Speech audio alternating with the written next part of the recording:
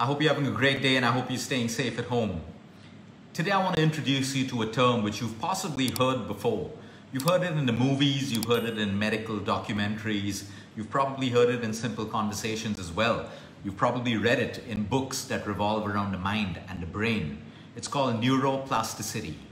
Neuroplasticity, when you hear the word, you'll figure it's something really complicated and difficult to understand. But today, I'm going to break it down and simplify it for you. Because when you understand that the brain has the potential of something called neuroplasticity, what you immediately start to feel is a sense of empowerment. That you can make change in every aspect of your life that can be changed. There is also things that cannot be changed, which we have to learn how to accept. And there are things that can be changed, but we don't want to change it, or we don't believe that we can change it.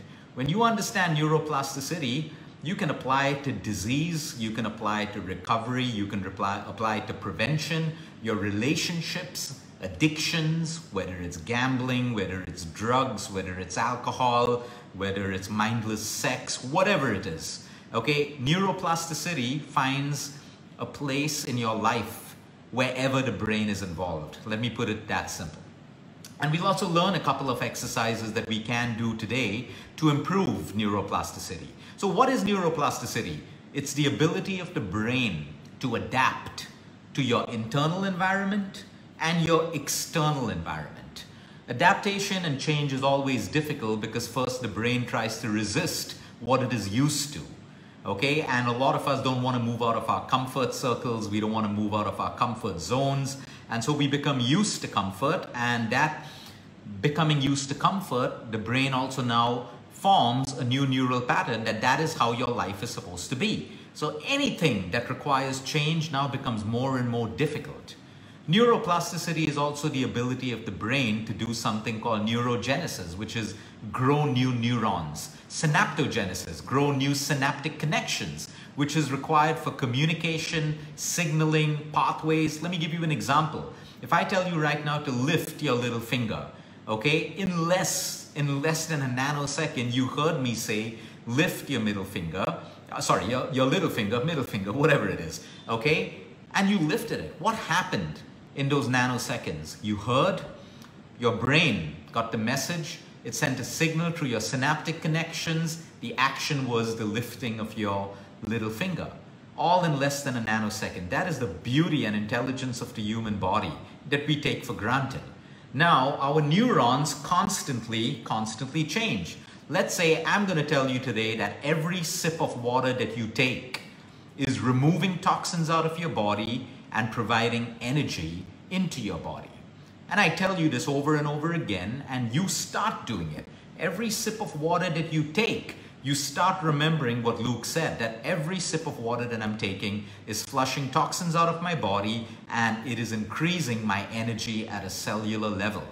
Now, whether it works or not, your brain is going to form a new connection using neurogenesis and synaptogenesis.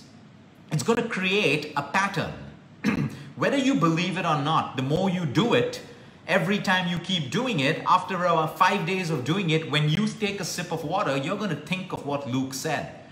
Whether you believe it or not, you are going to think that when you take a sip of water, toxins are flushing out of your system and energy is building in every cell of your body. Okay, there's no magic in what I said. The magic is in neuroplasticity, the ability of your brain to create a new impression. Now, how is this beneficial to us? A lot of us believe that when we slip into depression, there is no way out. A lot of us believe that once we've lost love, we can never find love again. A lot of us believe that once we get a 4th stage cancer, that means it's time to pull out the will and write our letters to people because we are going to die. But we all know that's untrue. We know it's dangerous, but we all know that there are millions of people with 4th stage who are still living their 10th and 15th and 20th year of life. We also know millions of people who have gotten out of depression. We also know a lot of people who never believed that they could find love again, and they found it. How does this happen? It all comes down to the way you think and the way you believe. So if you start strengthening a neural pattern that you can never find love again, what pattern is going to become strong in your mind that you can never find love again? And the more you strengthen it by thinking about it or believing in it. So like some people make statements, all men are bad, all men are dogs, all women are XYZ, all people are like this, all teenagers are like that. Guess what you're doing? Whether they are like that or not is not your concern. But every time you keep saying that, you are strengthening that pattern. And that pattern is becoming your behavior, your thought process, and your experience of life. So even if your teenagers aren't going to be that bad, but your neural pattern is so strong, even the smallest instance or the smallest incident of a teenager will be magnified in your brain, because that is the belief system you have set up with the kind of thinking that you have given your mind continuously. Neuroplasticity in medicine is beautiful. Today we know that someone who's lost a limb, okay, maybe in an accident, maybe it had to be amputated. Today we know that even with the lost limb, okay, the body still has memory of what can affect it, whether it's heat, whether it's cold, whether you take an ice cube and you put it to the end of the limb that was cut off. The brain responds the same way, like the limb still existed. This is the beauty of the brain, which means it is so promising for people and victims of strokes, partial strokes, complete paralytic strokes. The brain can be trained again. Am I saying with neuroplasticity you're going to get out of bed and walk after a stroke? No. But do you have the ability to train it to some amount of movement? Absolutely yes. That's the same concept that works with speech therapy. It can get better if you're willing to believe in it. And there's no airy-fairy science around this. It is called neuroplasticity. If there is a region of your brain that is injured, okay, there is another region in the brain that can now compensate the injured part of the brain by growing new neurons and new synaptic connections. And that is the beauty of it. So when you get into a cycle of depression, okay, and this is not to take away, a lot of people depressed like to wallow in self-pity. And I'm not saying this in a disrespectful way, because it becomes their identity. Their new identity is people will see me as depressed. That's my new identity. And it's extremely important for us to break it. Or someone who is hurting from a relationship of lost love, it becomes their new identity that, oh, I'm a victim. He hurt me. She hurt me. He cheated on me. She cheated on me. It becomes your new identity for how you want to be unconsciously recognized in society. And only you can change that. Medicine can help you with the chemical imbalances and all of that stuff, but if you think that medicine alone is going to heal you, you are never going to get better. You have to put in the work and work with neuroplasticity, which is changing the ability of your brain and creating new experiences. Let's talk about addiction. You start off with the first joint, and then the second, and then the fourth, and then the fifth, and then it's not enough. So you move on to your first line of cocaine, or you move on to your LSD, or your MDMA, or whatever it is. And the addiction starts to grow stronger and stronger because you're strengthening the pattern in your subconscious mind. Okay? Now you can't take someone who's addicted to alcohol and drugs and sit them down and give them a motivational talk, or use emotional blackmail. You're letting down the family, you're letting down your parents, you're a disgrace to society. It's never going to work. What you need to do is, on the bad habits, you got to stack the new habits.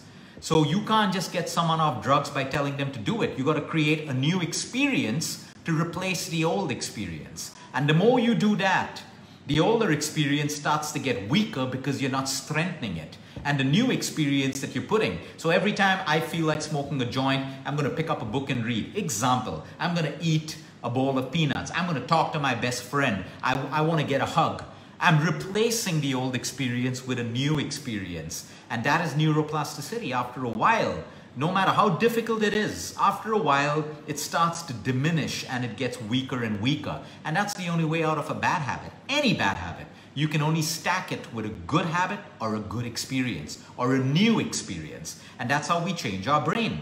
So if I continuously think in a particular direction, now let's say that doesn't serve me well. It's negative. I'm only strengthening it. It's going to become a stronger part of my life. But if I replace it, oh no, I know my mind is thinking negative. Let me stack a positive on it.